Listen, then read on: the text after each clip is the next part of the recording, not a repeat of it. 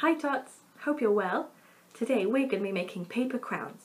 So what you'll need is some paper, pen or pencil, some scissors, some glue, and then something to decorate it with. So I've got some felt tips and some stickers. So what you're going to start with is you're going to draw out your crown shape. So as you can see here, I've drawn some things that look a bit like mountain peaks. So you're going to cut along these lines, and what you'll end up with is some paper, two pieces of paper that look like this. So those are two halves of your crown. Now when you stick these together, I'm going to put some glue down one edge. There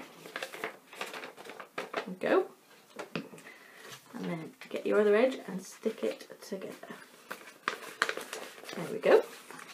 Now it's time to decorate. So as you see, I've already decorated mine.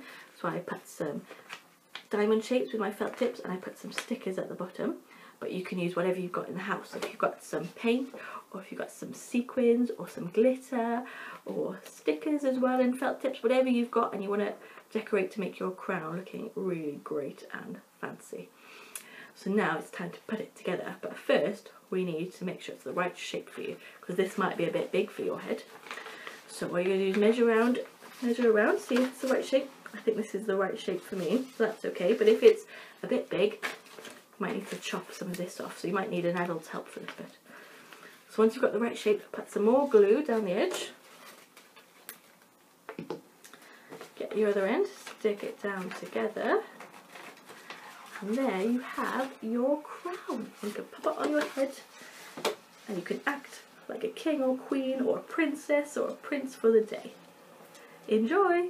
Bye!